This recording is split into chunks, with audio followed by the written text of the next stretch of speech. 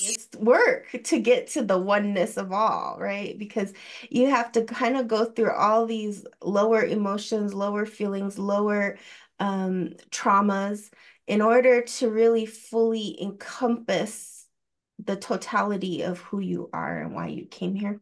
And this is the beginning of that upper journey. So we're going to leave the lower worlds and we're going to go into the upper worlds.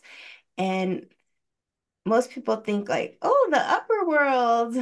We're not going to Kumbaya land, not yet.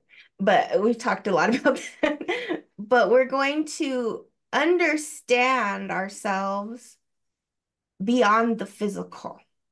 That's the whole purpose of this next journey up, is to understand ourselves and the help that we have and the support that we have and who we are on a soul level.